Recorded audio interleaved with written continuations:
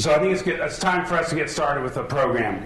And I'd like to first thank the 45 sponsors. As I shared with you earlier, we have authored a document that presents to you 6 or 7 steps and ideas on how you can save billions of dollars in modernizing your network infrastructure. It is not a Brocade sales and marketing pitch. It's a set of thought leadership and ideas on network modernization that matter to this community. Okay. The 45 sponsors that are here participated in some way, shape, or form in that document, and we'd encourage you to spend time with them during the breaks, at lunch, and afterwards. Okay, so let's get the program started. It's my pleasure to introduce Lloyd Carney and Wyatt Kash. Lloyd is the CEO of Brocade.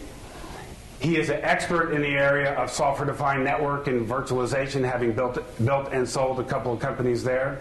He built Juniper up to almost a $4 billion company as the COO. Since he joined Brocade, he's bought back stock, reduced debt, driven shareholder value, bought 4 companies in the area of software-defined networking, and has made a profound impact on the network of the future.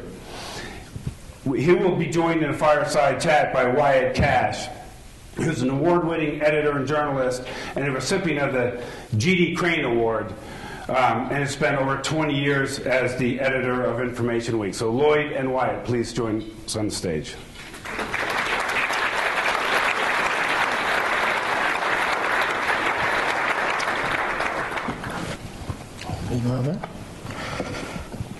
Good morning, everybody. You might need some of that. We might, thank you. All right, so I guess this is us. Well, great. Good morning, everybody.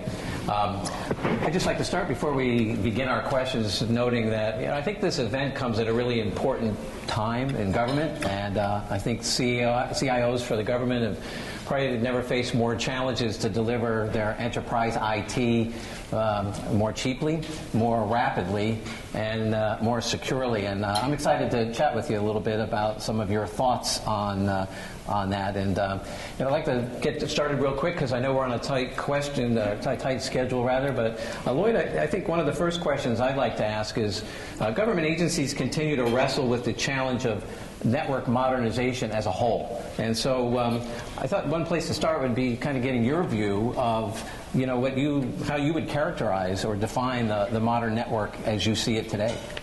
So first of all, I want to thank everyone for being here, and thank Anthony and his team. Great turnout. This is my 3rd year here now, and every year it's gotten better participation, and a much broader audience. And want to take the time to also thank the audience. I mean, you serve our country, the people who are here, whether you're suppliers, whether you're actual civilian employees, whether you're defense employees, you serve our country, and this is the work you do is very valuable and very important. And this is something that we at Brocade take very seriously, being able to support you and what you do every day. The country has been through pretty trying times the last 10 or so years, fighting many battles, and people refer often to the 1%ers. And when they talk about the 1%ers, they talk about the 1% wealthy. And you and I both know the real 1%ers are the 1% who fight our wars for us. And you're the ones who really count. And I want to thank you again for your service, and we are here to serve you. The question about modernization, it's one of those things where I spent the last couple of days, here in the Beltway, and we had quite a good audience last week at our facility. We had Terry Halverson there, and he brought a team from across the Department of Defense, and so we spent quite a bit of time talking about the challenges that are here. And Anthony talked about, the modernization of the network, the fact that the network we have today was rolled out in the 1990s. There were, maybe 100 million users out there. Now there's, billions of users, and every number you look at is up to the right, exponentially different. But the way I look at it is a little differently. But being in the security space for a while, our networks were rolled out in place. We continue to feed and cure those networks since 1990, 95, whatever. The Chinese put in place a cyber arm about 10 years ago. They have a cyber arm that is on par with their Navy, Air Force, Marines. That's how seriously they take it. So the Chinese have, at that level, Air Force, Marines, Navy, a cyber warfare group that has been in place, focused on attacking us post the deployment of our networks. In just basic terms, they're ahead of us. They're ahead of us because they've been rolling out more modern equipment. They're ahead of us because they rolled out their infrastructure after we deployed ours. They know exactly what we have, and you're seeing it every day. When in the discussion we had in the last couple of days, the threats that we face are asymmetrical threats on the warfare front, and also the network. It's no longer, put a firewall up around this infrastructure to defend your infrastructure, the firewall. They're inside the firewall. They're inside the compound. And they're using modern tools against us. So it's imperative for us, not just on the defense side, also on the civilian side, you see breaches there, that we modernize our infrastructure. Because the bad guys, whether it's the Russians or the Chinese or the Iranians, they're using modern tools to attack us, modern infrastructure to attack us, and we're behind. Well, it reminds me really of it's sort of the Sputnik of our times. We need to really be using that as a clarion call to modernize our systems. I know one of your themes, and Anthony mentioned it too, is this idea of open platforms at the network level. And I was wondering if you could share a little of how you see that evolving and how that specifically can work in the federal government. Well, open is some people look at open and they think about increased threat because it's, like the door is open, anybody can come in. In the networking sphere, it actually leads to innovation. If you think about the cell phone that you all carry with you, and you think about your telephone device 20 years ago, so your mobile phone is this brick that you carried around, right? And if you think about what you have today, you have a platform in your hand that is open. I mean, Apple has an ecosystem. Multiple vendors can put solutions on there. The Android guys have an ecosystem. Multiple vendors can put solutions on there, best-of-breed solutions. So think about the innovation that happened on that mobile platform because it was open. Think about what would have happened if Apple came out with a phone and said, you know what, nobody can put any apps on this but us. If Android came out and said nobody but Google can put apps on this phone. So the best analogy for open is look at the flexibility you have on the platform that you carry on every day. The feature functionality, ease of use, how the cost of that device was driven down because of competition. You have two choices out there today. And so open means not so much about interoperability. Open is about a flexible stack. Having a stack that is your compute layer from Dell, HP, and IBM, that's all your network layer from Brocade, Cisco, Juniper, and within that network stack, having solutions that are interchangeable, that are best-of-breed solutions. And of course, the bottom of the stack is storage infrastructure. So open drives down cost. Open provides flexibility. Open enables you to have best-of-breed solutions and enables you to scale. And so for us, it's an imperative. And if you just think about, I've been in the networking business for over 25 years now, and I reflect on how much time it used to take us to develop new protocols and new solutions in the networking space, probably 1/10 the time now. Because we have open solutions, we use more modern tools to develop this code base, to test the code base, verify the code base. So even the time for me to deliver solutions to you is greatly enhanced because of an open solution. And so you as a customer, your end customer, civilian that you serve, the warfighters that you serve, will have better solutions, more cost-effective solutions if they're based on open solutions. I think one of the big issues that we all appreciate is the extent to which government has its legacy systems and how difficult it is to take these first steps. And one of the themes of the conference seems to be, break the network status quo. What does that actually mean? And how does government really start taking those first steps in light of what you're seeing? Yeah, again, to my earlier point, good news, bad news, we started first. This is good news, bad news is we started first. So status quo reflects on how we've purchased a networking layer. If you think about any layer of the compute model, if you think about systems integrators, Lockheed Martin, who's here, they're the significant player in the SI space here in the Beltway. They've been around over 100 years. Their share of the market is about, I think, 15% of the SI space. Because there's competition, there's healthy competition. If you think about the compute layer, you've got Dell, HP, IBM. Think about the number one player in that space has about 20% of that market space. And that's healthy. That's what you want. Those numbers are about where you are if you have a healthy competitive environment. You look at the storage space, EMC, Hitachi, NetApp, around 17-18% the number one players have in that space. That's a healthy environment. That's a healthy competitive environment, provides better solutions. You get to the networking layer. Cisco has 86% share. That is not healthy. That does not serve our war fighters well, does not serve our civilians well. That is not right. Again, healthy EMC storage guys around 20%. Server guys, IBM, HP, Dell, 20-something%.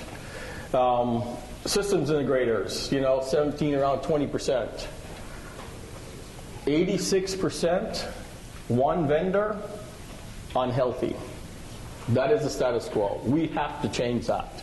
It does not serve our citizens well, does not serve our warfighters well. And so what's the end result of that? Your costs are higher. Every analysis ever done shows that if you have a dominant single vendor, you will have higher costs. You have a situation where you don't get innovation because people become complacent. So breaking the status quo means we have to change that paradigm. We have to look to, and there are vendors who provide these products besides, that one vendor. I mean, and not just us. I mean, there again, I talked about, other vendors. There's Juniper, there is Arista, there is all sorts of people in that space you can buy products from. So the status quo has been broken. If you're going to get to an open solution, get agile solutions, and enable you to compete, develop a defense against this asymmetrical network attack that's coming to the network. And so that's what we mean by breaking status quo. Mm-hmm. Well, another theme that I understand is in a lot of the programs today is about thinking big, and we can associate a lot of things with that. How do you want the audience, how do you want government to think about thinking big as they spend today here and go about their business? So one of the things we reflect on when we discuss this, think big but start small. There is, on this open journey, on this next generation new IP network, there is software-defined networking, there is network function virtualization, there are fabrics to be deployed, and so there's open stack solutions. So there's a myriad of things that some of you have never heard about before that take you on this journey. And we have customers, partners who are fully committed to this journey of software-defined network function virtualization. And the best analogy for all of this is again your PC. You think about your cost of your PC today, or your tablet you carry around. It has dropped dramatically. Your PC you carry around now is more powerful than super mini computers from Digital Equipment Corporation and DEC and Prime, 15 years ago. That laptop you walk around with is that much more powerful. You are able to do a lot more on a cheaper platform than you ever were able to do before because of what Intel has done at AMD in driving down the price point. Well, Intel is doing the same thing in the networking space. Intel is driving down the price point, and they're putting more networking-like functions on their chip. So you can as a networking executive, you can now take advantage of what Intel has done the way HP, Dell, and IBM did in taking advantage of what Intel did in driving down your laptop prices. And so you can run network functions on a PC-like machine, as powerful as you were able to run on dedicated machines from us, from Cisco, from you name the vendor. You can now deploy much more cost-effective CapEx platforms to run your networking function. So that's when we talk about think big, start small. You can start looking at where is it that you can choose to use an Intel-based machine versus an expensive dedicated piece of equipment.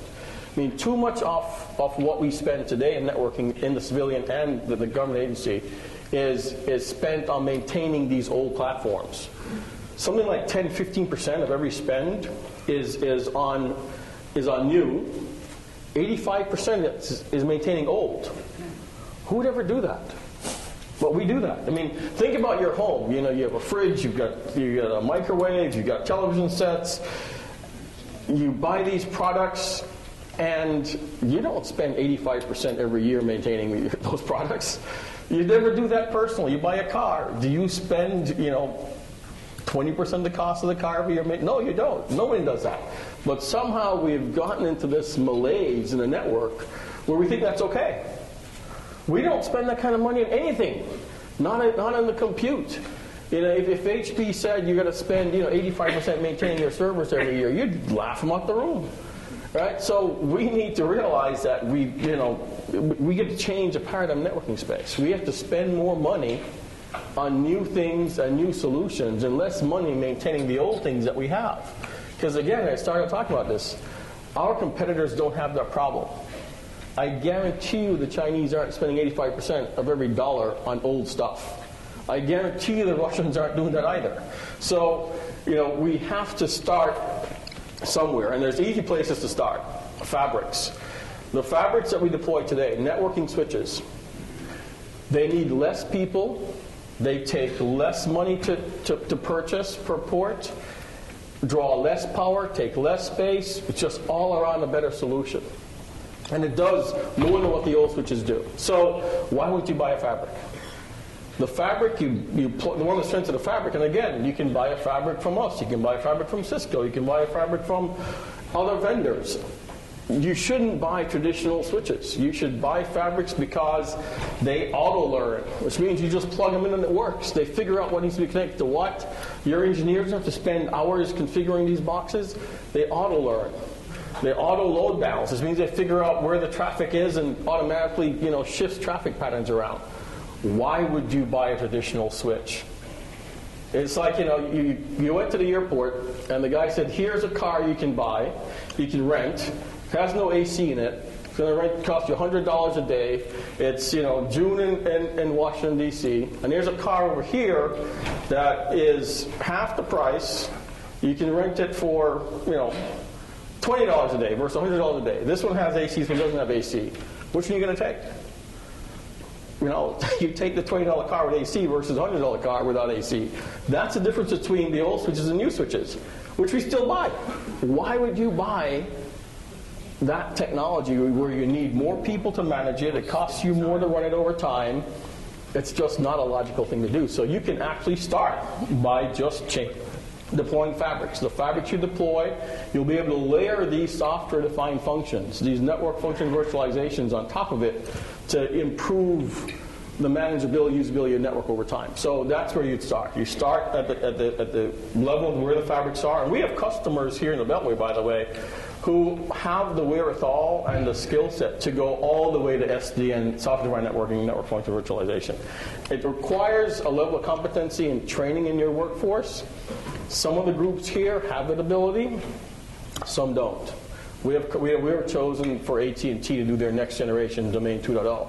We were the networking vendor of choice for them. They have the wherewithal at AT&T to redo the entire network end to end, and they're going to have it completely software defined by 2018, 2020.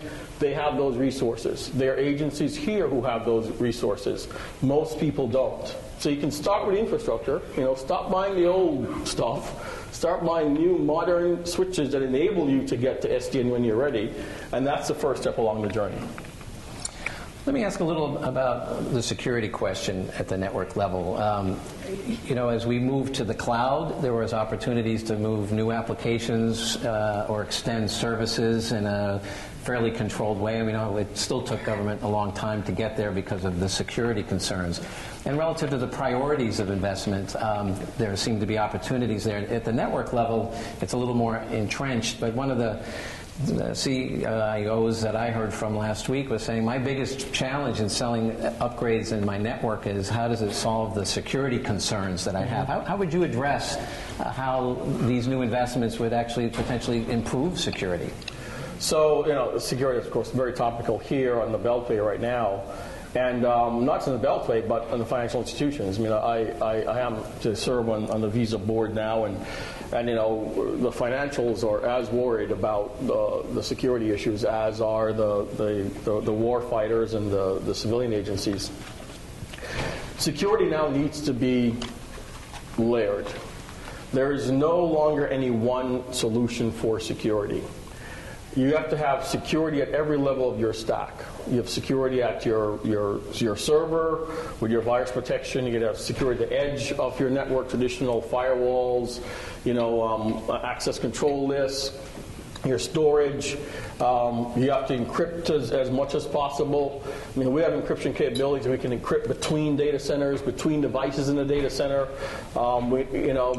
Modern servers today, storage devices have encryption built into them.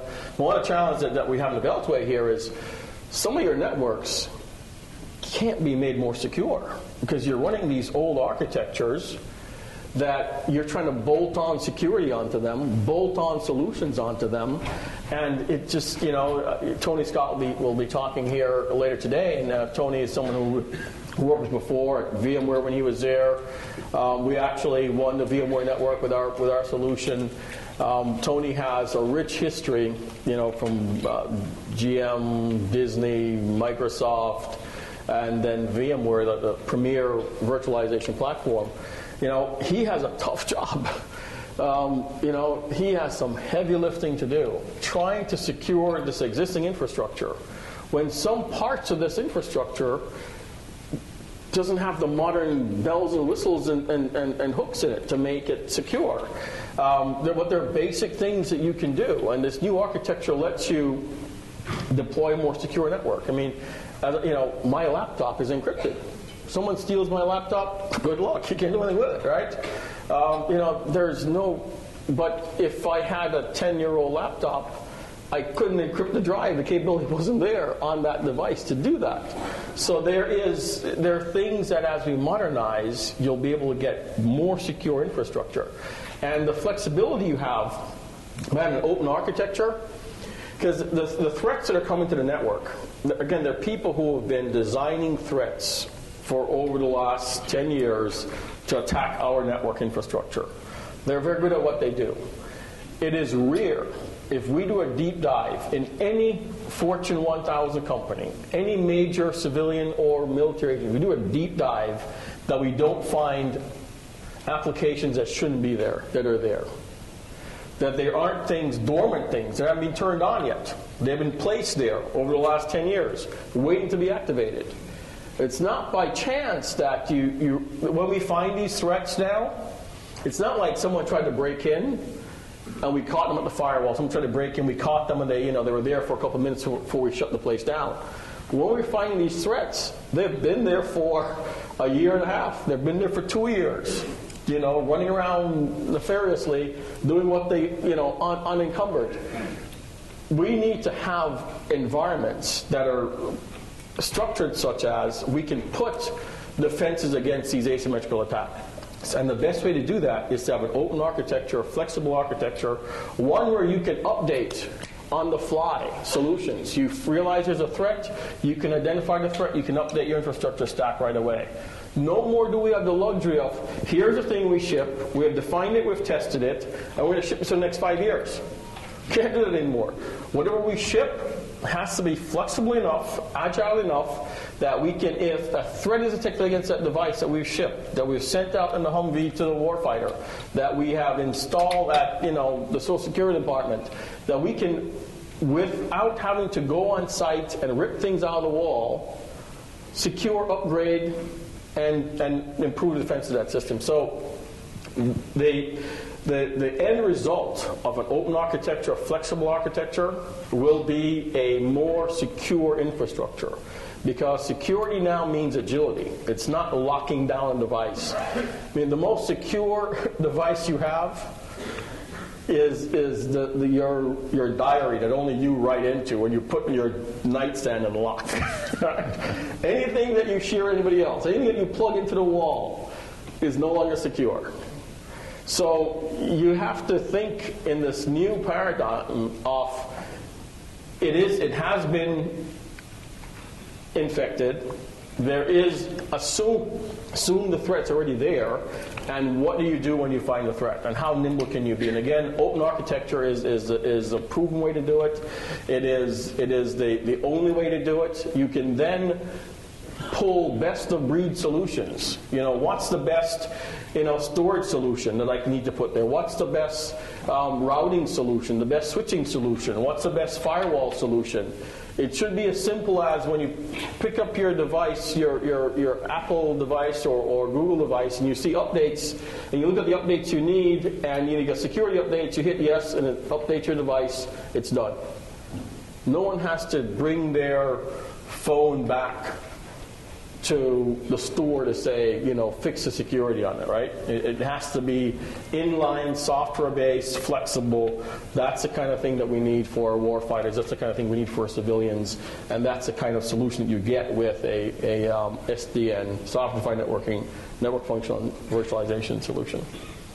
Well, your point reminded me of something Tony Scott said just last week. I think he made the analogy that trying to secure these aging enterprise IT systems is akin to installing airbags on a 65 Mustang. And it really kind of paints the dilemma. So as we wrap up here, I think the question I'd like to close with, you got a chance to speak to some generals at the Defense Department. I'm curious, what was your takeaway as you listened as an executive to their needs and what the industry can do to be more responsive, to help them take these first steps?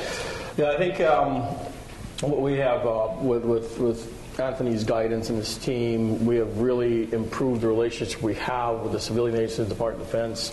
Again, we had probably 4 or 5 generals last Friday back in San Jose with us. We're visiting multiple senior execs here this week. The number one thing that they need is our support as they go on this journey.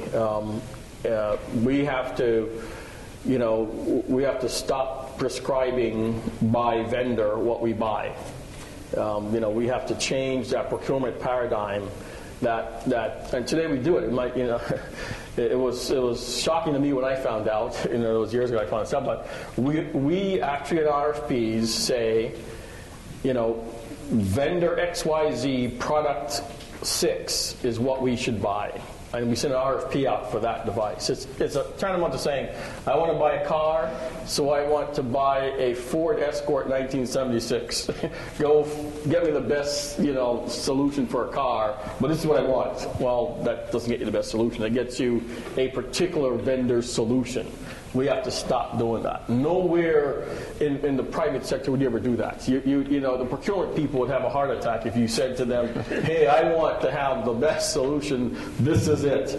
We have to stop doing that. We have to give the CIOs, we have to give the people in the Department of Defense the flexibility to buy the best solution. We have to start defining the product based on open. We have to define the product based on functionality. We have to define the product based on ease of use. We spend too much resource maintaining these networks. We spend too much time maintaining these networks, and you're all under attack from companies like myself. I mean, if you think about, again, the challenge Tony has and Terry Halgerson has, every major financial has a cyber group now here in the Beltway. Every major hosting company, search company has a cyber group here in the Beltway. And as dedicated as you all are, and you want to serve our country, and you do a great job serving our country, how often are you going to say no to someone offering you 3 times your salary, and you can stay right where you are and keep your kids in the same school and stay where you... So we have to solve this problem by making it easier for us, for the civilian agencies of Department of Defense, to manage these networks, to be able to deploy these networks, to be able to be competitive. We're not competitive now from a network standpoint with the people who we compete with. Yeah. And that's a problem. We need to help them fix that. Well, I'm afraid we have to wrap it there. Lloyd, thank you so much for sharing your thoughts. Let's give Lloyd a great round of applause. Thank you. Thank you.